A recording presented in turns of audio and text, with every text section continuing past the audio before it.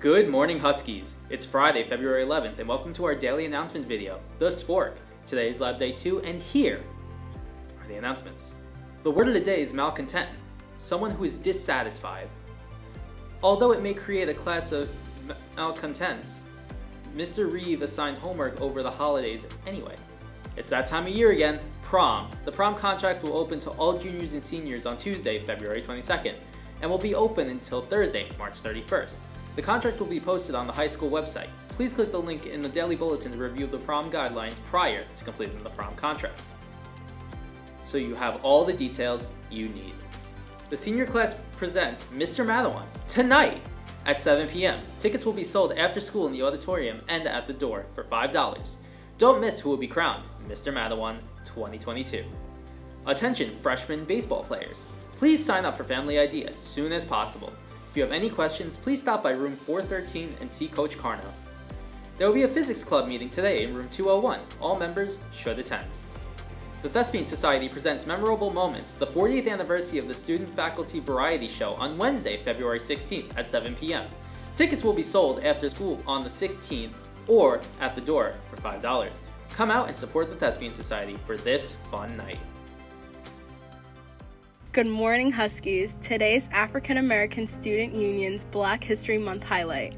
On this day, February 11th, 1976, Clifford Leopold Alexander Jr. is confirmed as the first African American Secretary of the Army. He was the 13th Secretary of the Army appointed by President Jimmy Carter.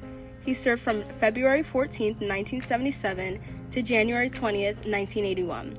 During this time, he concentrated upon improving the all-volunteer Army, stressing programs to enhance professionalism, and emphasizing the award of contracts to minority businesses to fulfill the federal commitment to encourage diversity.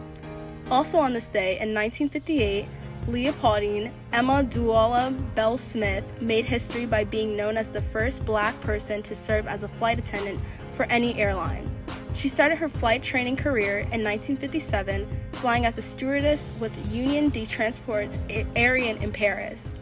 We must never forget that Black history is American history. The achievements of African Americans have contributed to our nation's greatness. Yvette Clark. Thanks for watching, Huskies, and have a great day. Genuine question, when was the last time you've used a spork? Like the utensil, a spork? Maybe in middle school. I feel like I haven't seen a spork in like 4 years. It's the best of both worlds. It's a fork and a spoon. Just get a fork and a spoon. Because then that's two different things. Maybe you're like eating stew. You get all the stuff on the spoon, but then you can also stab the meat or the potato or whatever, the carrot, whatever you got in there. First of all, they're only plastic. They're not metal. I don't think I've ever seen a metal spork. Yeah, I don't think there is a metal spork. Maybe. I mean, I don't know. Interesting. Yeah.